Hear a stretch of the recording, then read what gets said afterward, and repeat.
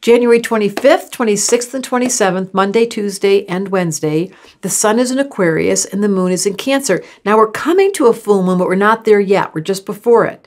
So the sun in Aquarius, the moon in Cancer, it's such a delicious combination. Aquarians are the children of the charts. Their open-mindedness to all ages and colors and sizes and shapes. And the moon in Cancer is the mother. So it's the mom and the kid that are wanting nothing more these few days to be able to give love. The full moon's coming on the 28th, and Mercury, uh-oh, don't throw anything at me, is going retrograde on the 30th. So things are getting in motion as the full moon's coming and the retrograde's coming. But right now, this is the most planets we've had in water. The sun is being sandwiched between Jupiter and Saturn in Aquarius.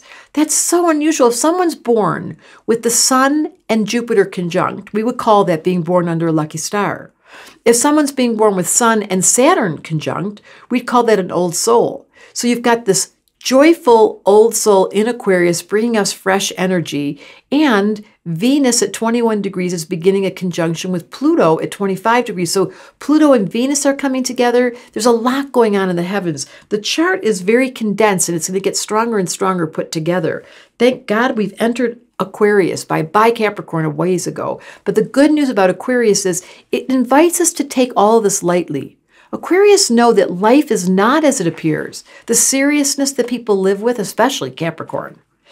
Aquarius is much lighter. They're like, what is the big deal? And the moon in Cancer says, as long as you're loving the kids and you're playing and you're being sweet with your animals and you're keeping your heart open, Aquarius, Cancer, such a sweet combination. And when that full moon comes and the energy starts to build on the 28th, you'll feel, but right now, just enjoy the softness. Jupiter on the sun, Saturn's there too, and this lovely, lovely, I love when the moon's in Cancer. You might even feel emotional. Astrology Answers wanted me to tell you, if you do, if that emotional moon in Cancer touches you, permission. Aquarians love. That's simple. They love. If you like this video, then be sure to join the waiting list for my online school, Applied Astrology. That's where you get to discover the basics of how to read your birth chart, how to give readings to others, your true purpose in this lifetime, and a clear roadmap to follow your path right to falling in love with you. Click the link in the description to join the waitlist, and I'll let you know first when the registration opens.